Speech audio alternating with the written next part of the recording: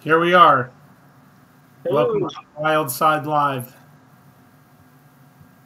So tonight we've got a super special show. We're talking about zoonotic. We're talking about diseases that are transmitted from animals to humans. And we've got two incredibly special guests, and I'm very thankful that they're here. We've got Associate Professor of Wildlife and of Ecology and Conservation, University of Florida, Dr. Samantha Wisely. Welcome, Dr. Sam. Hi, Michael. So good to be here. Dr. Sam, I'd just like to read this from your profile. Invasive species have the potential to create pathogen pollution, which facilitates the spillover of wildlife diseases into threatened and endangered species. This in turn can increase disease transmission at the interfaces of livestock and wildlife, not to mention humans and wildlife. So I think that's really interesting for tonight's show. And I'd also like to introduce Joe Herman, operator at Rocky Mountain Wildlife Solutions from Glenwood Springs, Colorado. Joe, welcome to the show. Thank you, Michael. Enjoy being here. Joe is going to talk to us about his experience actually contracting the zoonotic disease. And I think it's very important that we listen to Joe's counsel. He's had a hard battle, and he's still going through it. And I think it's particularly important for people working in the wildlife field, nuisance wildlife control operators specifically. And I think we're going to have some rehabbers and rescuers on this presentation today as well. They need to be aware of these risks. So that said, let's get started. And I wanted to bring in this video. I don't know if you guys have seen this, but this is just bonkers. Let's see if we can share this. And Dr. Sam, I'd like to get your reaction.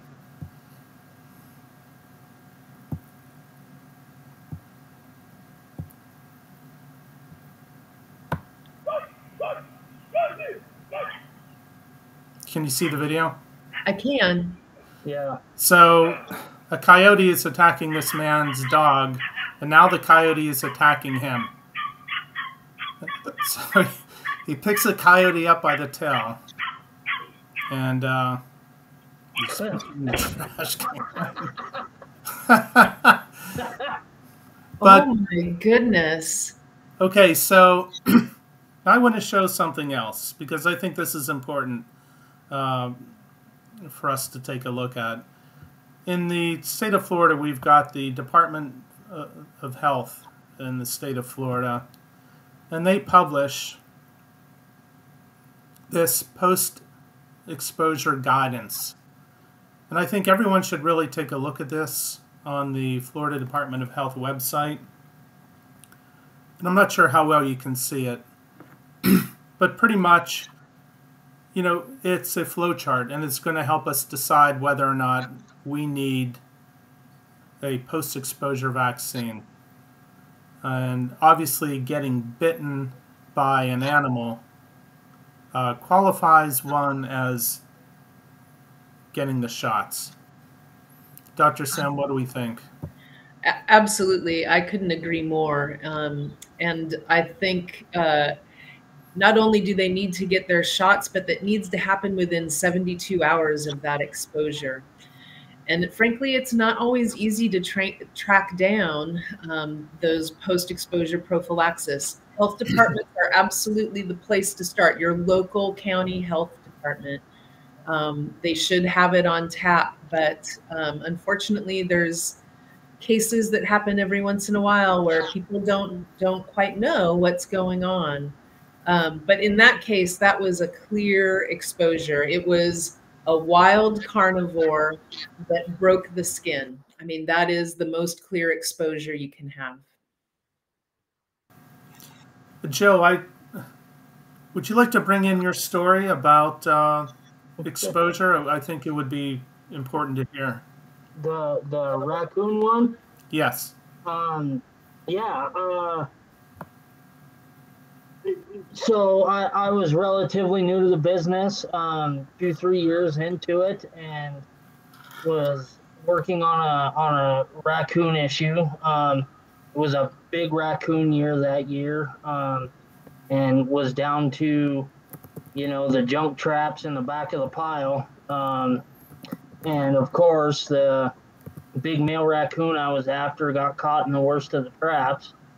And as I was walking the trap to the truck, wearing, my supposed bite-proof gloves, um, I looked down, and the bottom of the cage had flexed, and the raccoon was halfway out from under the door of the cage.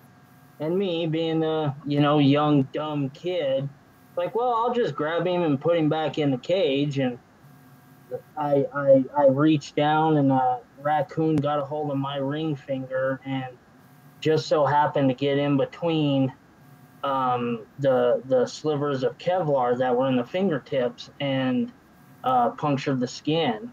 And when I felt it, ripped my hand out, and the glove stayed in the raccoon's mouth, and tore my finger apart. And of course, so here I got a raccoon in my left hand, and my right hand's bleeding everywhere. And the client pulls up. Fortunately enough, the raccoon tested negative, but I still went through the post exposure, and the vaccine. And my insurance company, I have my business insurance through Christian Baker. uh, they were they took care of the bulk of the bill, which was about 15 grand. But I still had 5,000 out of pocket for everything else. So yeah. And Joe, what was your experience getting to treatment? Did the people that you approached, your doctor or the health department, did they know what to do? So when I got bit, I called Christian Baker right away. They were actually the very first phone call I made. And they said, get the raccoon somewhere where it can be tested, and get your ass to the emergency room. So fortunately, I had a vet friend of mine that was just down the street. I took the raccoon there. He euthanized it, all that stuff. And then I went straight to the hospital. Um, the hospital I went to had no freaking idea what they were doing. Wow. They had to Google everything. They had all the, what is it, hemoglobin or immunoglobin? Immunoglobulin. Yeah, immunoglobulin. Yeah, that word. They had all that stuff on hand, but they didn't know how to administer it. They had to Google it. And the only reason I knew that is when they gave me all my um, paperwork when I was leaving the hospital. All the Google research they did was in my folder that they gave me. Interesting. So, and then the health department for, the vaccine and everything in Garfield County was absolutely wonderful. It was quick, it was easy. They were ready for me when I got there, and that aspect of it was absolutely amazing. Good. Well, I think it goes to show that those of us that are in the wildlife profession absolutely have to be our own health advocate. We have to know when we're exposed, and tell our doctors when we think that has happened, because they're not going to ask us, right? Yeah, exactly. It's and like in my part of the world, Western Colorado, the type of business we're in isn't a very well known business. So a lot of doctors aren't expecting a patient to walk in and go, "Hey, I was exposed to distemper," or I think I got raccoon roundworm, or I got sick from a damn pigeon, or whatever. Yeah, I absolutely agree. And I honestly, I think that's everywhere. I really Yeah, do. yeah. So, Dr. Sim, what do we do? I mean, how do we, in these moments where we're not thinking clearly, how do we be our best own advocate? Well, I mean, we're all wildlife professionals, and so I think we have to know what the risks of our profession are, right? So I think educating yourself, knowing when you're in a risky situation, being bit by a carnivore is a risky situation, and so knowing what to do. Um, I work with employees and students that handle unvaccinated carnivores. I make sure that they have the pre-exposure vaccination, and anyone who works in the wildlife field should get their pre-exposure vaccinations. Um, but then when that happens, knowing that you need to go to a doctor, right? Knowing that if you've been exposed to some sort of feces and you start to feel ill, that you go immediately to the doctor and tell your doctor that you've been handling rodents or pigeons or carnivores. Being very articulate about what you've been doing and being very specific about the species you've been handling. Understood. One of the things that we've been presented with here in my area, this canine distemper virus seems to be prevalent in one of our large parks. So I'm just going to show what that is here. I'm going to share my screen again. Uh, I have to admit, Dr. Sam, this is something I don't understand. The canine distemper virus. Is this like rabies? Is this something else? Is this a zoonotic disease? What do we know about this? Yeah, so canine distemper is a viral disease, as is rabies, but it's different. It's in a different family. It is not zoonotic, but it is highly contagious, particularly among canids and also raccoons. Um, and so um, it it does present itself in animals a bit like rabies does. So when you have something like a raccoon that's behaving like it has rabies and it tests negative, oftentimes that's because it's tested positive for canine distemper. It's a neurological disorder. It's a virus that attacks the neural cells, so they become very confused, which can be very much the same symptoms as rabies. But it is highly contagious, and so it can be transmitted to unvaccinated dogs. When we get our pets, and every 3 years we get that big vaccine that has a bunch of different things, the Dapville vaccine. Canine distemper is one of those vaccinations that in there. So that vaccination is not for life. Every your veterinarian will tell you how often it has to be, but your dog has to get revaccinated over and over, because if they come into contact with an animal that has canine distemper, it more likely than not they can become ill. And it's a very deadly virus for dogs and raccoons.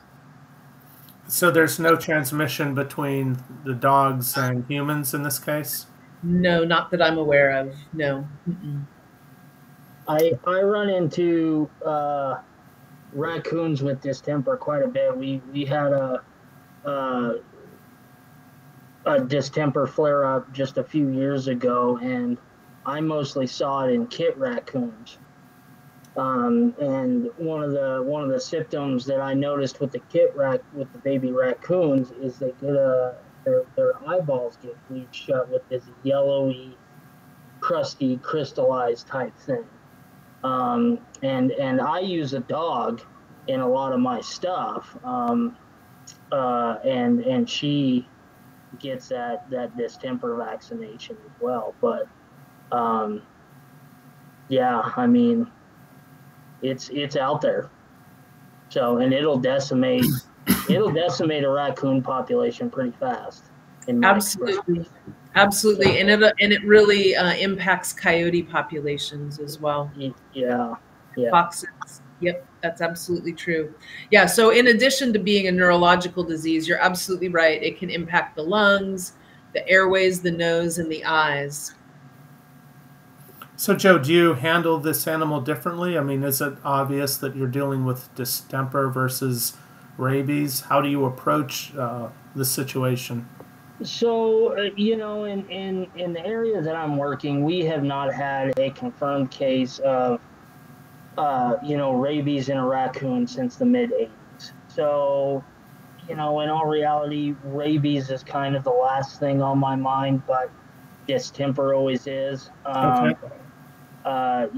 Usually when I catch the female before I go in and remove the kits by hand, um, I can usually get an idea that maybe there's something wrong just by how she's reacting in the cage. But you know, safety wise, other than the respirator thing up until recently, it's always been handling them with gloves. And once you pick them up and you see those crusties around the eyes and the nose and everything, then you know what you're dealing with. And during that season, I work very closely with a rehabber, and I usually take the kits and the female to her, and she vaccinates them, gets them all cleaned up and taken care of. So, Oh, okay. yeah. So this is a recoverable disease, or once they're vaccinated, or not? In my experience, yes, because I've been part of the relocation, the relocation after the kits are healthy, the female's healthy, and they're old enough to go out back out into the wild. I unless there's something I missed. No, understood. I think it's really variable. There's different strains that are varying in lethality, absolutely. But I mean, it can be 50 to 75% lethal in populations. Yeah. Now, is that with treatments or out in the wild? I think with treatments, it's probably slightly better, but treatments is really just supportive care, right? Trying Yeah. to make them okay until their body actually fights off the infection. Gotcha. Okay. Yeah, so I wanted to share another set of photographs here, if I can find this in my sharing. We have a lot of variability in the way people approach nuisance wildlife control, and this is going to lead into Joe telling us his story. And that is the way people in the industry protect themselves from exposure to these diseases. It looks like I'm not going to be able to. Here we go. Excuse me. Sorry, guys. Oh, yeah, we understand. So here we have an example of a nuisance wildlife control operator physically touching a dead rat without any kind of glove. And you can see he's got a scratch on his thumb, if you can see where my cursor is. I can. Probably from the same rat. Yeah, so you wonder. So we've got that example. But then, not that example. But then we have this gentleman from Spark Wildlife Control, and he's got the full mask, the full gloves, the respirator. So I think a little bit of knowledge is going to go a long way, and that is we need to fundamentally protect our skin. Dr. Sam, is that correct? Protect our skin, protect our airways, protect our eyes, protect your mouth. What we don't want is droplets or any sort of infectious agent getting into our face or getting on our hands. And in some cases, even our clothing can be infectious, and we need to make sure that we set it aside, wash it in hot water before we bring it back out. Absolutely. Personal protective gear is the absolute best way to keep yourself from getting ill. So, Joe, I think that's a good lead in to your story. As we know, Joe Herman is on the podcast today, and he's a survivor of the zoonotic disease. So, Joe, let's hear your story. So, back in June of last year, of 2023, I was working on a small little pigeon project underneath on a covered patio. The pigeons were landing on the beamwork there and everything. And I was up there in a big hurry, not thinking, and cleaning the droppings up, and then scraping the big chunks off, and then using a antimicrobial cleaner to finish breaking down those droppings and the bacterias and acids in the droppings. So as I was scraping up the droppings, obviously I was in close proximity to it. I was breathing in that dust, that bacteria. So I had already been infected with, a bacteria from the droppings. And when I sprayed the antimicrobial cleaner, a little gust of wind came up and I inhaled some of that cleaner. And didn't think much of it at the time. Went on about my day, finished the project, moved on. A few days later, started feeling like crap, and just kept working. Just figured it was another chest cold or something.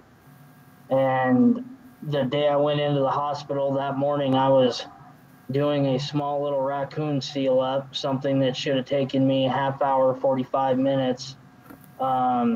And finally got it done 2.5 hours later. Came home, and my girlfriend took me to the hospital. When I walked in there with saying I was having breathing issues and stuff, they put their little finger oximeter or whatever they call it on my finger. They didn't believe the number it read, so they went and got another machine. They didn't believe that number machine, and all three read that my oxygen level was down to 75%. So I ended up staying in the hospital for 5 days on all kinds of medications and breathing treatments, and I couldn't just to get out of the hospital bed and walk to the bathroom was a challenge. And at the end of the 5 days, I was finally able to get up, walk around, without getting winded. My oxygen level stayed good. I came home, but I was on oxygen, had to have oxygen on 24 hours a day. And for a couple of weeks, and then medications, inhalers, breathing treatments. And Labor Day, I was off the oxygen during the day. I was just having to wear it at night. I had a flare up the week before Labor Day weekend, and I ended up back in the hospital for 4 days. Wow. Yeah. And at that time, they took me down, and they performed a bronchoscopy on me, took samples, they cultured them, came back that, I was sick from pigeons, from the droppings. And since then, since I got out that time, I'm still on breathing treatments. I have to do 4 breathing treatments a day. I have to carry a rechargeable portable nebulizer with me every day. I've got home nebulizer machine that I have to use. I got to carry 2 inhalers with me. One has a steroid in it for emergencies, and the other one is, um, if I start feeling short of breath or anything, I can take that one and it kicks in within about a half an hour. Um, uh, since I got out, I've had a few flare ups since then. I'm on my 5th round of steroids, of prednisone, to try and finish, knocking this stuff out.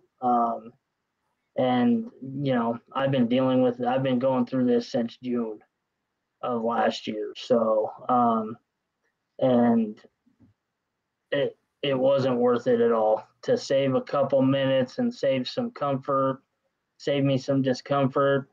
Wasn't worth it one bit. So I'm sorry to hear about that.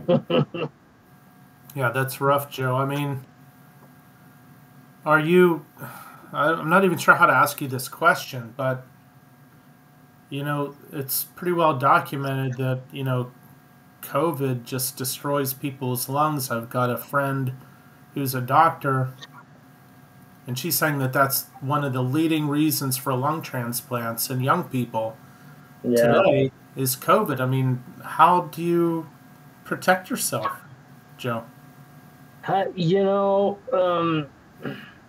Since that happened, um, I've gone and gotten a proper fit test done, and gotten a proper respirator and everything. And anytime I'm around doing an inspection or in an attic or crawl space or anything like that, I'd rather take the extra 10 or 15 minutes, and protect myself now than have to go through something like this again. There's a lot worse diseases in our industry that we can catch than this. But if this is the worst I get, then I'll be thankful for it every day. So, Joe, can you provide people with some guidance on how they go and get a fit test? Where do you go to do this? How do you find a respirator that is adequate or more than adequate for our line of work?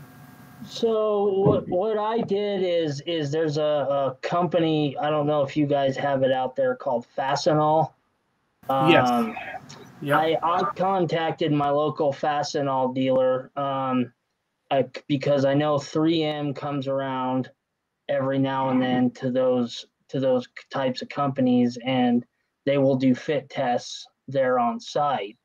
So I contacted one of them, went through the fit test, and then got my respirator then.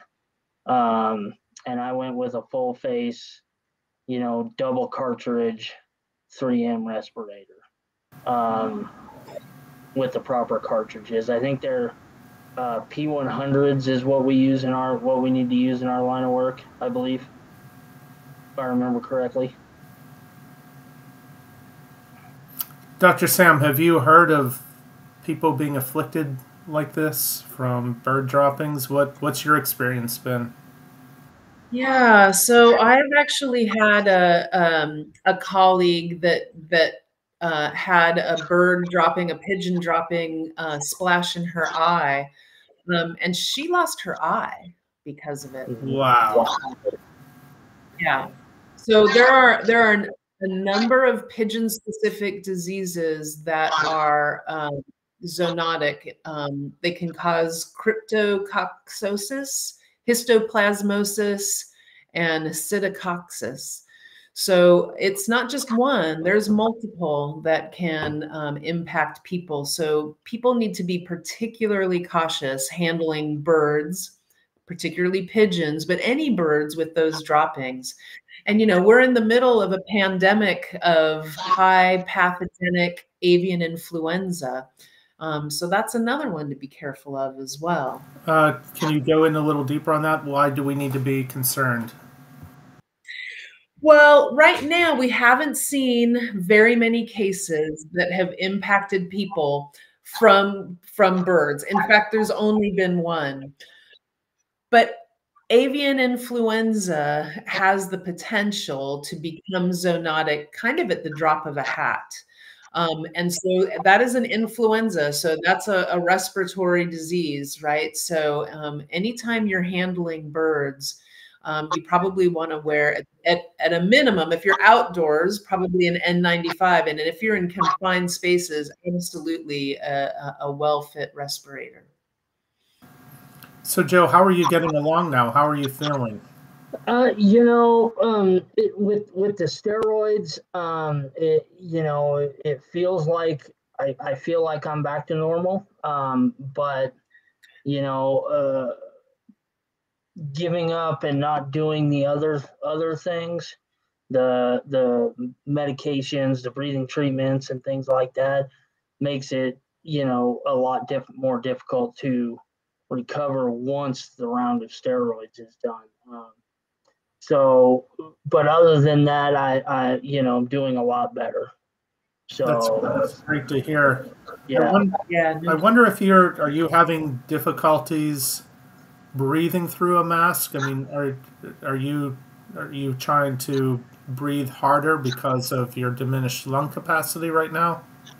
Yes, I have noticed that I have to move a little bit slower wearing the mask because obviously it takes excuse me, a lot more energy to breathe in and exhale, going through those filters and then going through the check valve on the way out. So I have to keep myself from getting too winded to where I feel like I'm hyperventilating or suffocating. So it's definitely something that's taken me a while to get used to, and I still forget about it from time to time. So I'll catch myself bebopping, across the roof. I don't anymore. I don't even mess around with the paper masks. Even if I'm working outside, doing a I don't know, doing a solar panel exclusion project, I'm still wearing that full face respirator. Uh, so I have to, keep reminding myself to slow down and not get moving too fast. Dr. Sam, with these commensal animals out to kill us, why? I mean, why are we feeding pigeons in the park? Why are we encouraging this human animal relationship with things that can put us down? That's a really good question, and I think it's a difficult one, right? I mean, as humans, we enjoy animals, and we get special interactions with them.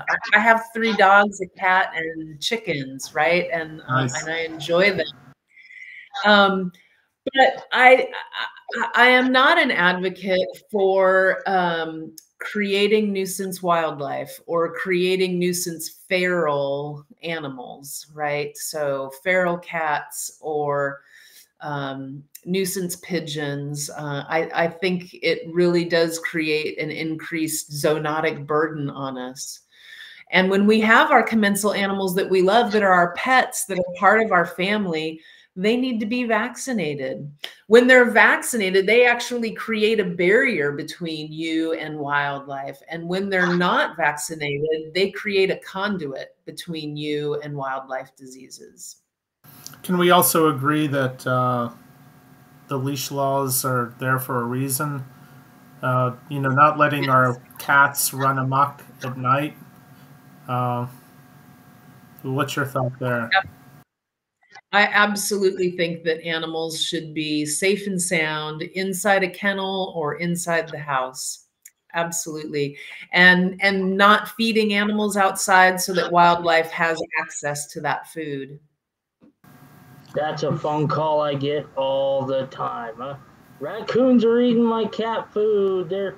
skunks are eating my cat food, and like just quit feeding them outside, they'll go away. That's really Exactly. interesting because you mentioned earlier that rabies is transmitted through saliva. Well, if a raccoon is eating your pet's food, aren't they thereby putting saliva into your pet's bowl? Yeah, they are. I mean, we tend to think that that rabies is a very fragile virus. And so the dogma is that it needs to break skin, right? The saliva actually needs to enter your skin in order for it to be an exposure. But how long does it have to be exposed, right? If I mean, I've seen pictures of raccoons and cats feeding right next to each other in the same I've bowl, seen that, right? yeah. Mhm. So I mean that I definitely would consider that an exposure, a potential exposure at the very least. We've got severe, well, I don't know if severe might be an overreaction, but we have neighborhoods near where I live, and I think we mentioned this on the last time you were with us, Dr. Sam, that people were feeding peafowl. And you can just drive down the street and there are just peacocks and peahens just all over the place. And it's really an issue of providing an unnatural food source, and the population has just grown incredibly. Yeah, and they're so destructive to property. Right, but we have people that passionately love these animals, and from a nuisance wildlife control point of view, man, it's sketchy getting involved with addressing these animals because people just go nuts. They go crazy. They call the Yeah, police. They scream and yell. They call FWC. I mean, it's very few animal control operators here will even touch it. yeah. I do not envy anyone trying to deal with that issue. People are very, very passionate about peafowl. Almost as passionate as they are about feral cats. Yeah, we we did a osprey project a few years ago for a high school, and the ospreys had built a nest on the stadium lights over the football field. And in the springtime, when they were feeding chicks, they don't land to feed to drop trout, to put trout in the nest. They slowly fly over the nest and drop it. Um, and sometimes they miss. And people in the crowd were getting smacked in the side of the face with, 6, 7, 8 inch trout. I'm in agreement with you guys. I think it's hilarious. Um, and everybody was complaining about this, right? So the school district decided to, do something about the osprey. So we went in after the kids were old enough and they were fly off and they dispersed for the year. We went in, removed the nest, put up deterrents and everything, and the outrage was unbelievable to the wow. point where um, our state wildlife officials were involved. The USDA Wildlife Services got involved. The whole 9 yards. But these are the same people that were about getting slapped in the side of the face by a trout with a trout. it's it was, we I think we all run into those situations where we're damned if we do and we're damned if we don't. Um, so very similar situation to your peafowl there or feral cats. Right. Yeah. Yeah, we have a lot of feral cats here, and nobody except for some rescuers is dealing with it because the rules for handling these animals is so onerous. It would take us all day, capture it, take it to the vet, bring it back, release it. Uh, that's a lot for somebody to do. Hmm. Somebody trying to make a living doing animal control. Yeah. Yeah. That's a very intractable problem, it seems. I Not a guess it's very profitable one either. no. Yeah, that's definitely a loss there. But I guess it's worse in Australia. You know, they've got a major issue with feral cats in the outback. Yeah. I mean, in the United States, I forget the actual numbers, but feral cats are responsible for, um, boy, I don't remember how many different, causing a ton of different species of birds to go extinct. Um, and it's funny you bring that up at a customer and they don't care. Yeah, Yeah. Yeah. They really have decimated bird populations Yeah, in the United States. yeah, yeah, I see that a lot here with our coyote issues. There was a recent study that showed that the urban coyote's preferred meal is domestic cat. So, people would rather have us kill the coyotes than bring the cat in at night. And I just think the whole psychology of our relationship with animals is very strange.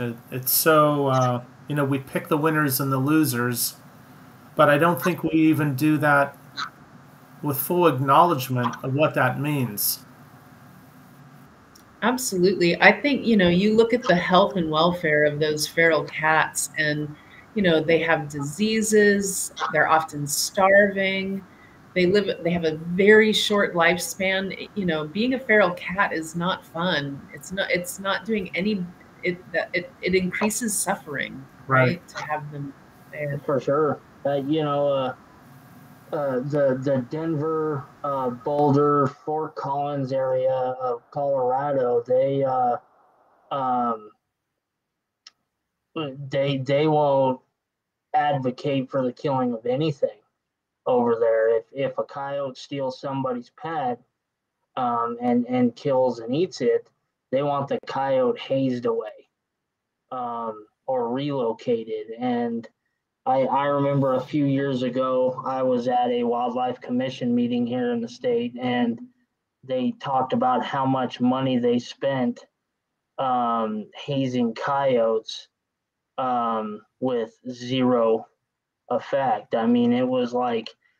$5.5 million, and nothing came out of it. I mean, it, it's crazy to me, the mentality of, um, some uneducated, people. You know. Yeah. I had a similar experience where a HOA wanted me to come and deal with a problem with these turkey vultures. Are you familiar with this turkey vulture here, Dr. Sam, that we have in Florida? They're really big, that their feces is incredibly toxic. In fact, these animals lived in a little island, on a little island in the middle of a pond, and the pond was completely dead because of the poisoning from the feces of these animals. And they, basically it was a no-win situation. It's a protected animal. You'd have to get all the right permits, and it just wasn't something that I was going to look at. It just wasn't a viable job. Yeah. USDA has done a fair bit of research on how to discourage. I mean, what you're describing is they communally roost. So it's not just one or two Right. turkey vultures in that tree. It's Yeah. hundreds Right. of turkey vultures in that tree. And they've done some research to show that if you hang what they call an Right. The effigy effigy. of a turkey vulture, which is a model of a turkey vulture upside down, and you hang that upside down in that communal roost, it will disperse them. Yeah, but you got to get up in that tree with 100 turkey vultures crapping on you, and we talked about the risks of that. Yes. Yep. You know, the other thing that I've used in the past, Michael, for turkey vultures is have you heard of I can't pronounce the actual scientific word, but it's shortened up to an MA product. It's an inhalant. Uh, Essentially, what it does is you run it through a fogger, a thermal fogger, and it irritates the lungs, the respiratory system of the bird. And early evening, right when they come to roost, right before dark, if you got no wind, you can fog, use your fogger and fog this tree, and they'll disperse that way. And then you do it again in the morning. Um, uh, I've been very fortunate to, in about a week to, run turkey vultures off of roosting areas very Interesting. similar to that. This So was in a this was in a densely populated neighborhood. I would be concerned about doing that here. What I looked at, Joe, is a sound cannon, but there was really no effective way to safely mount the sound cannon. Particularly didn't want to have to trek it back and forth and set it up every time, and I didn't want the neighborhood kids blowing each other apart with it. I'd be one of those kids holding a lighter right out there at the end of it, waiting for that Yep. thing to come off.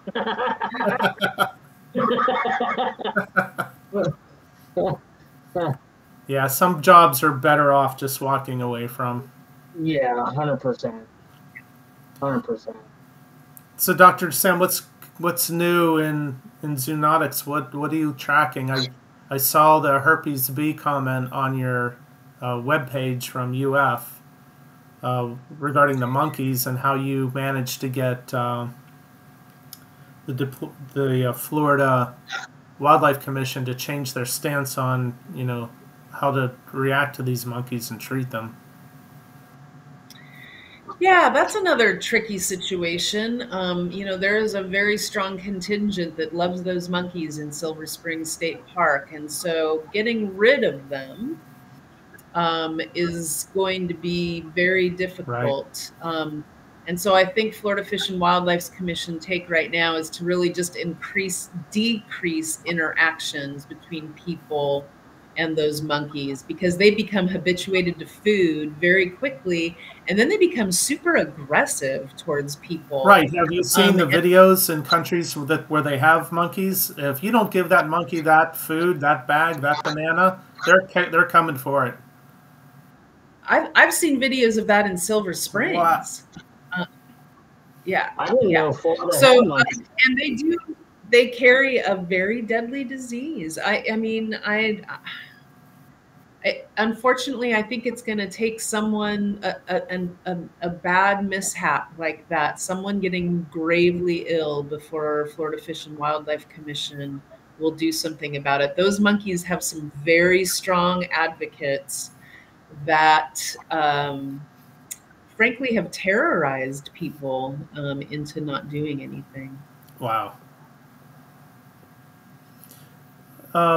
Yeah, Joe, we've got this population of monkeys here in Florida that they have this disease that's herpes B, right, Dr. Sam?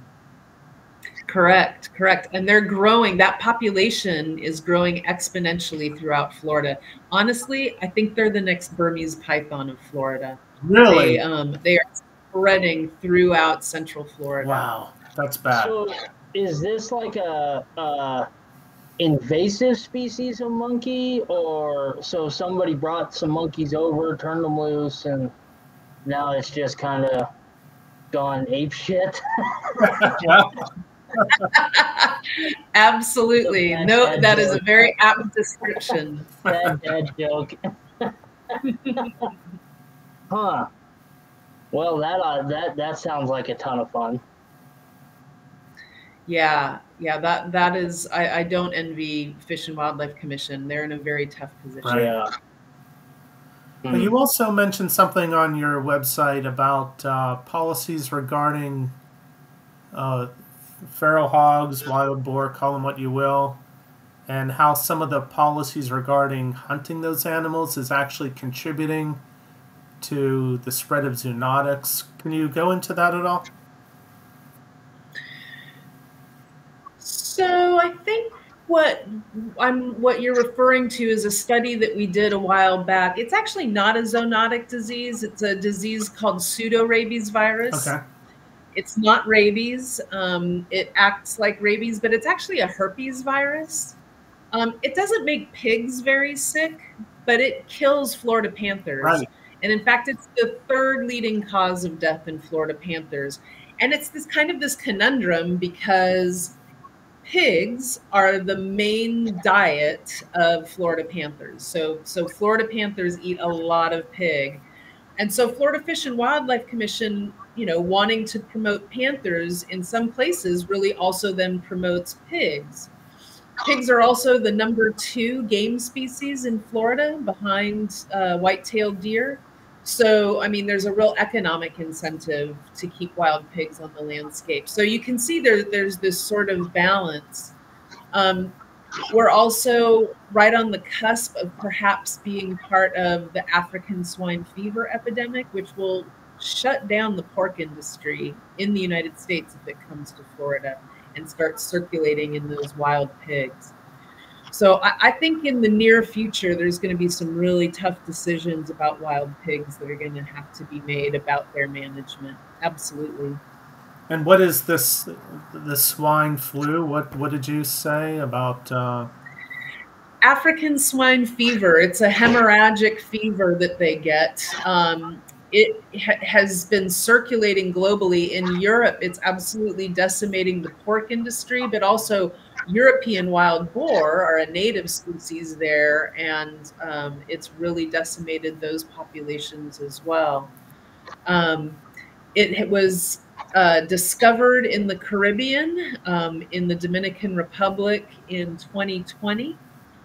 And so and that was the first time it had been seen in the Western Hemisphere since like the 70s. And so people are very concerned that it will get transported to Florida and then get into the wild pig populations here. How would it get transported, Dr. Sam? Well, that's a good question. So African swine fever has this very interesting transmission ecology. I mean, it's a tough virus.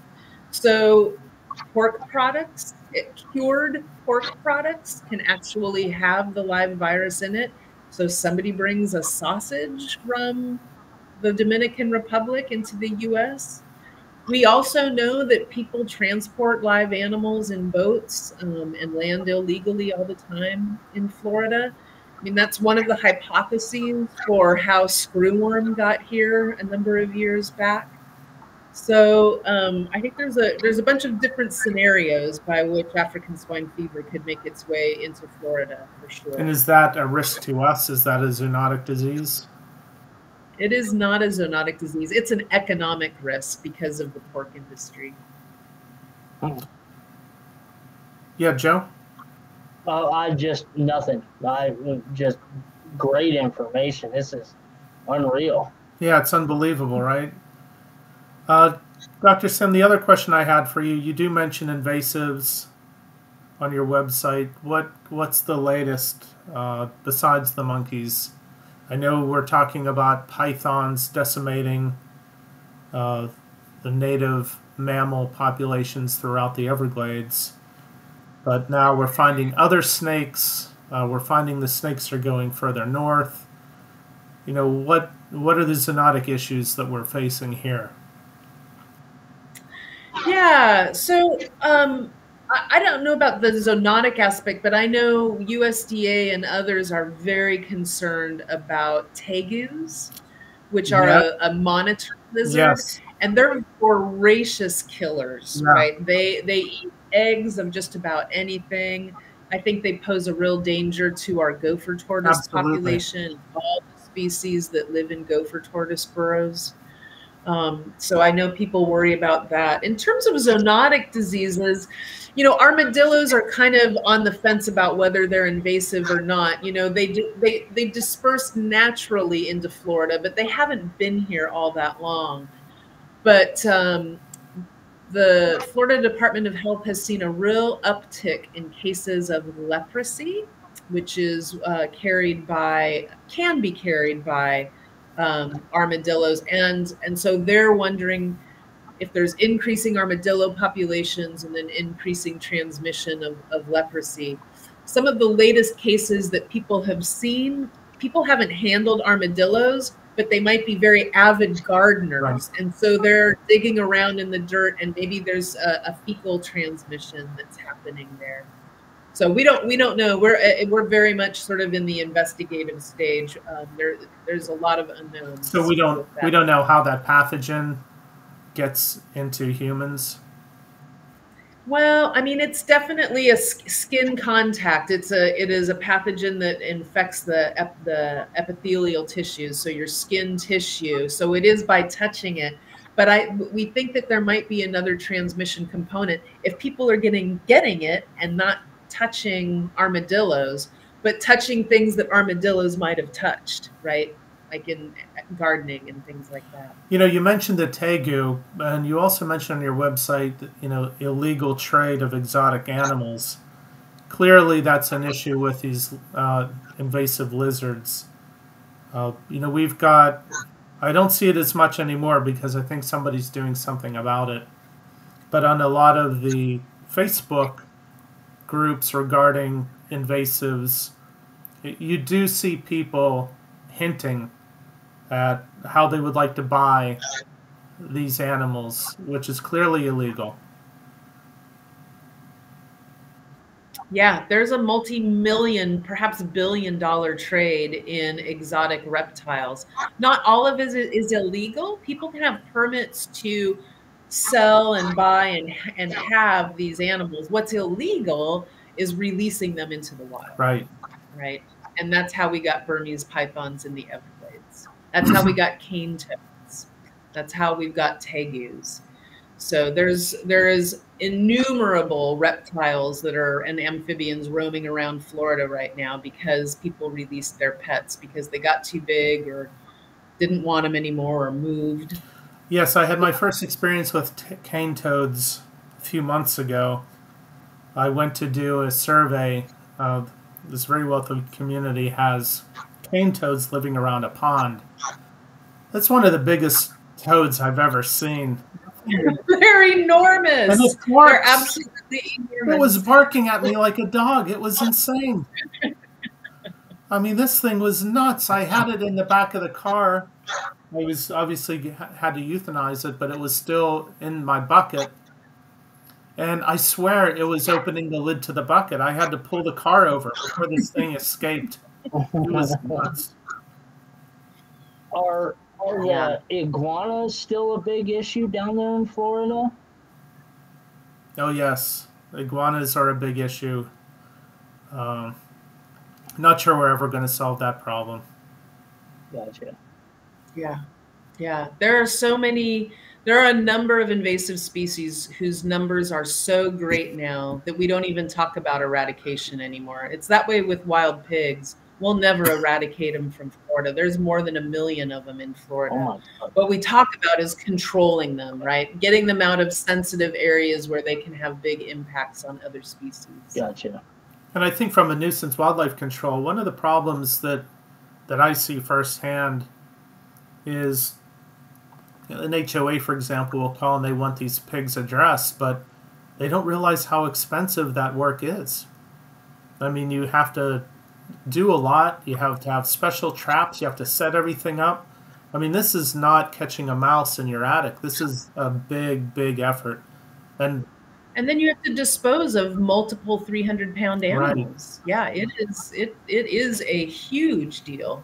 yeah, and generally, even with the cane toads, it wasn't a lot of money, but you know, uh, people just don't recognize the risks, and they don't want to.